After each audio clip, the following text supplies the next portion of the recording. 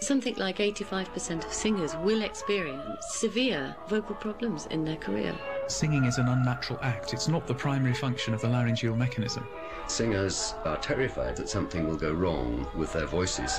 It's a very nerve-wracking and very difficult, very demanding profession. I remember someone saying to me, singers lose their voices like strippers get spots and rashes. The human voice, for most of us, when speaking, our passport to society.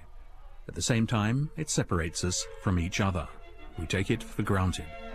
The singing voice, on the other hand, particularly that of a professional singer, is never taken for granted. For that is part of who they are, precious, personal, a kind of second face, their very identity. To lose it is nothing short of a catastrophe. They become a non-person. So why do singers, and for the purposes of this program we're concentrating on international opera singers, lose their voices? We're not, of course, here talking about a temporary loss of voice through everyday ailments, but rather a seemingly devastating and unexpected watershed of the kind that terminates careers. Rosa Mannion is one of the most talented lyric coloratura sopranos of recent years. On the opera stages of Europe and the USA, she's received many accolades for her captivating singing.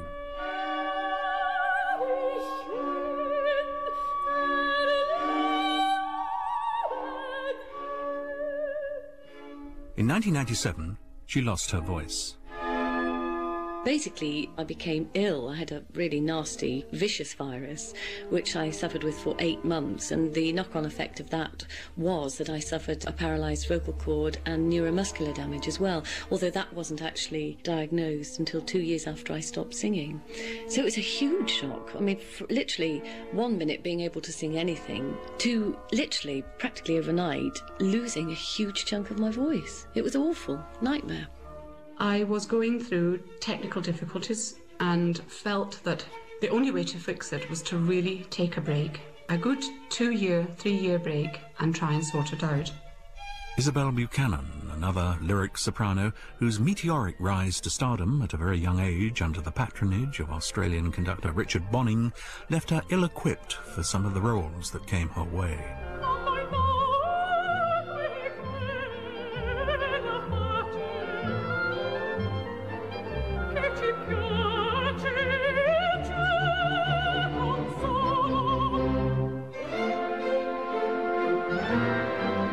At that stage in my life, nothing was daunting. It was exciting and nerve-wracking, but I never for one moment thought, oh no, I don't think I can sing this. I could sing them, but I didn't really know how. And therefore, I didn't think ahead, would that role be really good for me or not? Is that the next logical step vocally, technically? I didn't think in that way. I thought, oh, I'd love to sing that. And because I sang naturally, I thought, yeah, of course I can sing it. And enthusiasm kind of won the day rather than any clear thinking.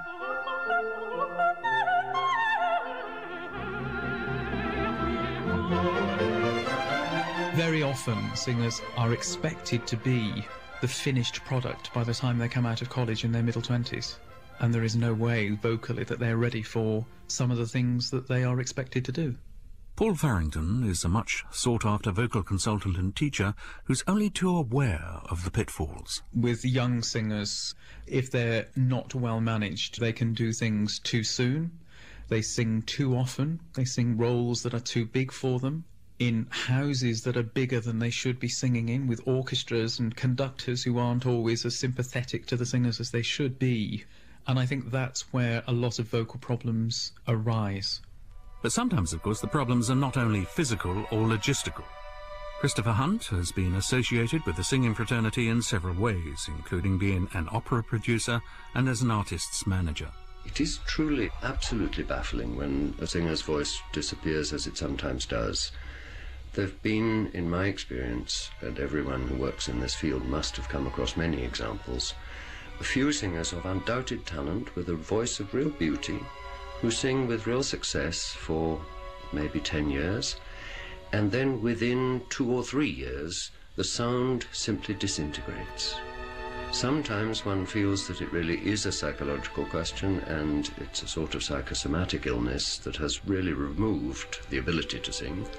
Sometimes it seems more like a physical problem. Two examples that come to mind for me that were both very sad because they were extraordinarily gifted singers. One was a tenor, John Wakefield, charming on stage, musical, beloved by people, who really sang extraordinarily well for about 10 years, and the voice then developed first a sort of hoarseness and unevenness, and then really disappeared, almost altogether. I lived a wild, unruly life, guided by reckless passions. She brought me back to peace and calm, and made me understand how to love. My vocal condition is what they call spastic dysphonia, which means the muscles have lost their elasticity. Now, this can happen to anybody, and it's not necessarily overwork, it's the build-up of pressure. As a singer, you never stop working under pressure, because every time you open your mouth, whether it's performance or rehearsal, you're always being judged. Did she not promise, I am yours, I love you, and I am yours alone? Then from that hour, that blessed hour, my life has been a vision, a dream of heaven above. The other was Norma Burrows, a wonderful lyric soubrette soprano, who I managed early in my and her career, and who, again, for about 10 years, sang all over the world, sang Blondchen at Salzburg and the Festival and New Production and so on, top level stuff.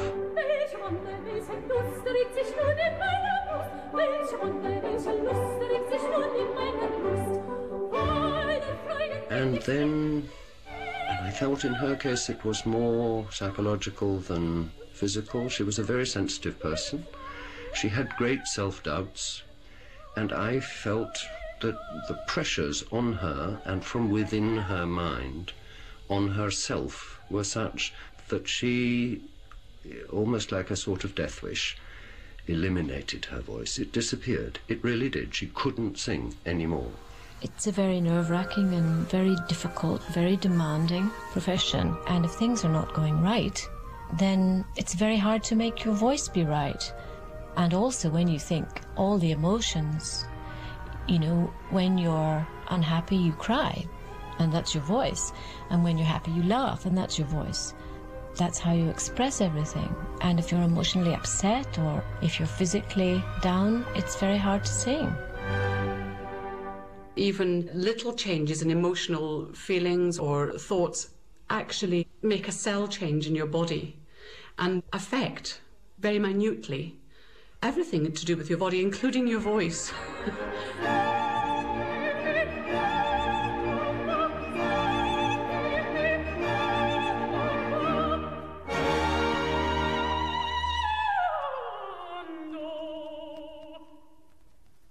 A couple of years ago I discovered that I'd actually undergone a huge hormonal upset from the birth of my first daughter. There's actually a change in the muscle fibre, which means that you can't achieve a fineness of tone. The edges of the cords don't meet in the way that they should. They form a thicker fold rather than the very fine fold that you need. And if when you think of it, the minute you become emotional or frightened, you feel it in your throat. So it makes it very crucial for a singer to try and remain balanced in every way, to keep an equilibrium, and to look after the complete self. My soul and there, what conflict of an equal war. The conflict crisis period in 1983-4, where I really got fatigued in performance, and I blamed it all the time on this dryness thing that had come out in a period where I'd overworked a bit. And and the annoying thing was the voice always sounded normal. It's just what I felt. And there, the conflict of an equal war. In fact, it was normal. Ryland Davies, internationally renowned tenor, never did actually lose his voice. He carried on taking romantic leads before extending his career to the 37 years he's now been singing with character roles. But at the time, his feelings of vocal unease were compounded by emotional traumas experienced over a long period in a marriage which eventually ended in divorce. Afterwards, he visited a counsellor to seek advice. "Oh, you're a bit of a miracle," she said. "I'm amazed you got that far before this caught up with you. So you've been carrying this emotional feeling of being not good enough, you know, as a man, and not, you know, all the things that something like that can do." And I swear to you, I never blamed what happened to me on my first wife, because we're, to this day, very good friends. But, you know, David, looking back now, 20 years later, God, it must have had some strain on me, I suppose, because I was singing in all the big theaters, San Francisco, Chicago, Covent Garden, immediately after I'd found out something in my early marriage that wasn't very pleasant. Sometimes the problems are not so close to home. The psychological demands of an international career are immense. I'm sure that has a lot to do with why many of them do lose their voices, but it's also much to do with the way of life. Never at home. You travel all the time. You're always having to be at your best. You're always having to impress new people that you are as good as they want you to be, or they'd heard that you were going to be. You're living out of a suitcase, often in strange countries with strange food, unpredictable schedules, and above all, the strain of living constantly on the road, constantly, all their lives, is, I think, enormous and mostly underrated, and has, of course, got much worse over the last 25 or 30 years as jet travel has immensely increased. So that many gifted singers, some extremely gifted singers, don't make it past the first 5 or 10 years. Some don't make it up past the first 2 or 3. But the real crux is when they start, after they've begun their careers, to be really international. That's when the strain really shows. Christopher Hunt. At the time Rosa Mannion was approaching the red light, she had already undertaken, many months before, a hugely exacting schedule. Constanza in Mozart's opera Il Seraglio, Massenet's Manon, and 3 different parts in Offenbach's Tales of Hoffmann. I had to abandon the Constanza in France. I couldn't sing at all. I was in such a state where I was walking from my hotel room to the rehearsal room, which was, I think, about a 5-minute walk, and I would have to stop and lean against a wall to get my energy up. How I ever thought I would ever get through the rehearsal, I don't know, but I do. You just keep going. So I had to come home. I had 6 weeks off, felt rested, and went then to rehearse Hoffmann at the Collie. Started off well, and we had a very intensive and very long rehearsal period, and I got more and more exhausted through that. The symptoms came back again, sore throats again, constant tummy upsets again, fevers again, and by the first night I was absolutely exhausted.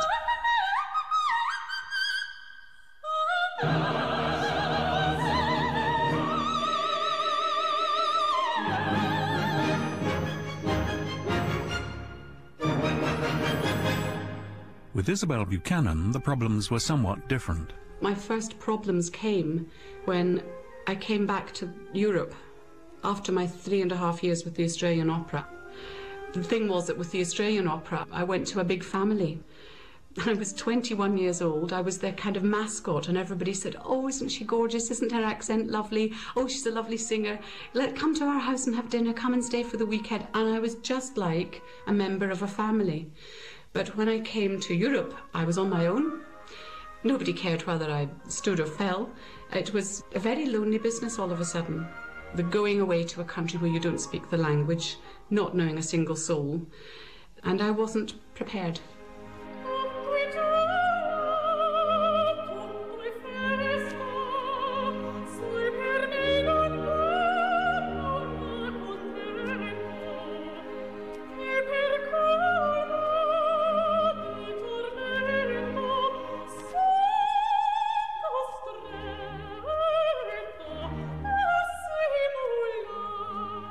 I thought it was time to call it a day. Didn't do anything for over a year.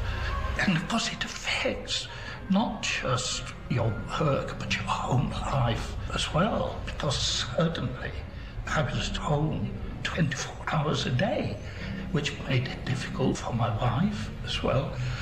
I must say I wasn't the easiest person to live with, because I felt it was a little bit unfair. Why me? Did you do other jobs in the interim? Yeah, I drove a taxi when my money ran out.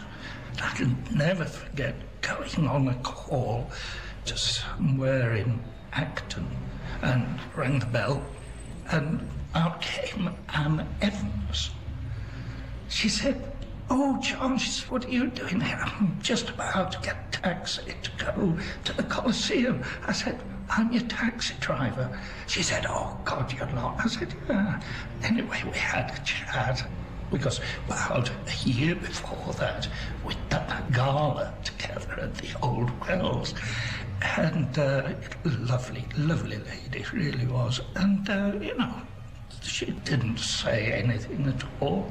But, of course, a lot of people said, "Have you heard about Wakefield is driving a taxi?"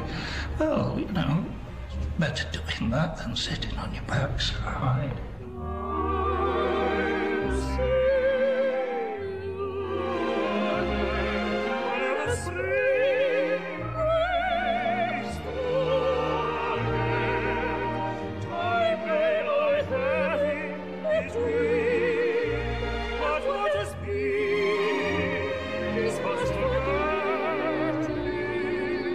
When you have a disability, like I had, and you met what used to be colleagues, and they shunned you because they thought it was catching. They didn't want to be associated with somebody who had these difficulties. It's very odd indeed. When I stopped singing, very quickly I realised, to my sadness to this day, that all those people who hailed me and loved me and wanted me in the opera world, always said, "Will you please come and sing this? Oh, you're so great. I love you when you do this, da-da-da-da," vanished without trace. I didn't receive a single phone call from anybody. Opera takes no prisoners. True enough, particularly for John and Isabel. But it's not like that for everybody. As soon as it happened and it got out that I was in trouble, I had phone calls from goodness knows how many colleagues, all saying to me, "It's happened to me. Stick in, you'll be fine. Just get through it. You'll be fine. It will pass," which was tremendously helpful. Also, I have to say the management at the Collie were superb. They were wonderful, and they gave me the courage to keep going through the Manon because they had tremendous faith in me, which helped. And they also said to me, "Have your rest, but when you want to come back, let us know, because we want you back." So having that sort of encouragement behind me was tremendous, because it gave me the incentive to continue and to find out what went wrong and to do the research I needed to do. What will they give me when Jane is done? As for Norma Burrows, what were her feelings about the end of her career? Well, frustration, I suppose, really. Frustration. Yeah. What a sort of lack of ultimate fulfillment. Well, I just don't feel that I went to the end. I feel that I stopped when I was in my prime, really, and I just wanted to keep going.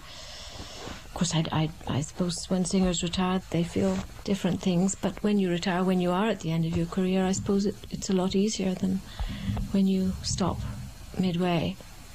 You feel that some awful mistake has been made, and there just isn't anything that you can do about it.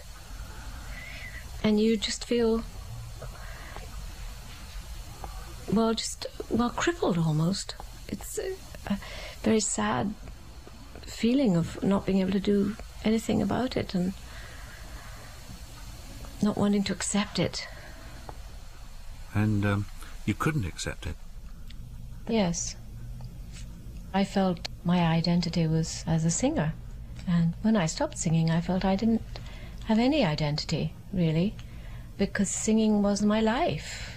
And I don't feel I ever got it out of my system. And I missed it terribly.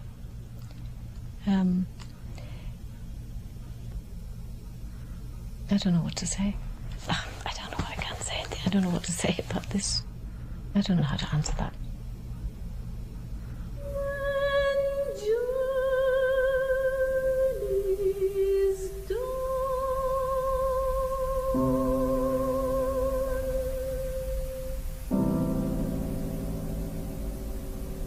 If any are still in doubt, Norma's response surely shows what the loss of their voice means to a singer. There is a profound sense of shame attached to it for a singer. It's the most horrible thing that can possibly happen, because your identity is so bound up with your voice, your status, personality, everything you possess. And when that leaves you, it's absolutely appalling.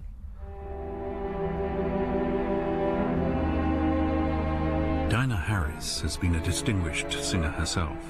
When she too lost her voice, or crashed as she calls it, she developed a particular interest in vocal conservation and repair. She now teaches and works in a voice clinic. Her brother, Tom Harris, is an ear, nose and throat surgeon with a subspecialty in voice. With state-of-the-art equipment to hand, he's helped resurrect the career of many a singer in trouble. To look at somebody's voice, first you need a telescope that will look round a corner with a bright light, and then we have a video to record the things that we can see. But the vibrating vocal folds are working too fast to be followed by the human eye. So what we do is we slow down the beating of the vocal folds with a flashing light called a stroboscope. And you can isolate a problem in the working rather than the appearance. I think for every voice problem there's a psychological component, and whether the voice problem produces the psychological component or vice versa is questionable. People can lose their nerves, or it can be something absolutely nothing to do with singing whatsoever, and it becomes a sort of psychosomatic condition almost. It doesn't change the fact that the singer is unable to sing or is having great difficulty in doing that. From the singer's point of view, there is a tendency to blame themselves, first and foremost. Possibly employers, I don't know, agents, but, I mean, the bottom line is it happens. With the best will in the world, there are certain pressures and responsibilities. My feeling is the words, "the show must go on," were not actually coined by an actor. They were coined by management, and for solid financial reasons. And so you have to tread as the laryngologist through this particular minefield fairly sensitively. I remember a famous singer who once said the most important word in a singer's vocabulary was no. And I think perhaps one needs to learn to be able to say no at quite an early age. It's very hard because it's terribly seductive. You get offered a role that you've always wanted to do and you're just not ready for it, or it's just too heavy for you. The fear, of course, is that if a singer has a vocal problem of whatever sort, that suddenly they're going to be dropped like a hot potato by their management, by their opera company, if they're a principal with a company or whatever. So long as singers know, and, you know, it only needs a number of high-profile singers to speak out and say, you know, I have had a problem and it's been sorted. So hope and help are to hand. For those intimately concerned with singers' welfare, and even with those who've lost their voices, there's a pervading optimism and a desire to pass on the benefits of their experience to the next generation. For this is, above all, a story of triumph over disaster. It's a psychological thing. It comes back to my thing with the young students I help now. They've got to quickly learn who they are vocally, what their voice will do and not do, so that they can become the teacher as soon as possible. Because when you're out on that stage, With all the teachers and coaches in the world, you are alone. I would love to pass on the experience that I've had to young people. I do a bit of teaching now, and I love to see the young, enthusiastic people who come along with their fresh young voices, and I want to tell them of my experience, and above all to show them the beauty and just what a wonderful career it is. I never thought of teaching a career. It was something you did when you stopped singing. Well, as it happened, I stopped singing earlier than I anticipated. I've been here now 27 years, working with some really good singers. I wouldn't say that my singing was, that I was ever blasé about it, because I loved it too much, but I think it's precious to me now. I think it has a totally different meaning for me now. And when I sing now, it's the best experience ever. It is time to go back to work now. Lots of the problems, the physical problems that I'd encountered as a result of the illness, like the paralysis of the vocal cord, the neuromuscular damage, have now receded. So I don't have an excuse anymore. Singers need to know as well that there is a support network out there, that there are actually people who understand the mechanism, who understand the way it works, have been singers, who can actually sort the problem out. If you crash, don't give up. For quite a few people, it is possible to sort it out. I believe that absolutely fundamentally. It's important to realise, if anybody who is listening to this programme and they're suffering at the moment, you're not alone. There's a lot of people going through this, or have been through this, and have come out the other end. So, you know, courage.